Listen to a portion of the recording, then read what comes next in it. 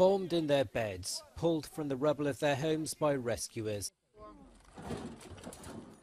The town of Sumy was one of several places in eastern Ukraine shelled by Russia on Friday morning. 3 people were injured and dozens of houses destroyed. There were 14 strikes on Sumy region overnight. Another Russian airstrike hit a police station in Kryvyi Rih on Friday, killing a policeman and injuring many more. But the main front line is in Zaporizhia, where people who've lived hard lives on the land eke out an existence amid the shelling.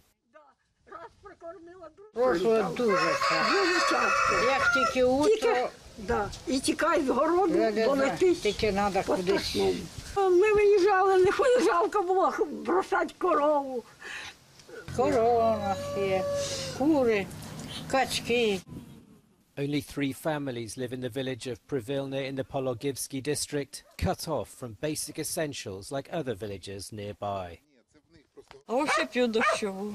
Дощову збираєте? Кип'ятю, да, дощову, п'ю чай з дощової, варю, кип'ятю її, да.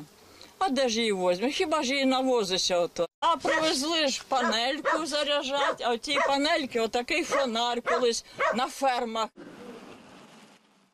People here say that since the start of the war, more than half the population has left the area.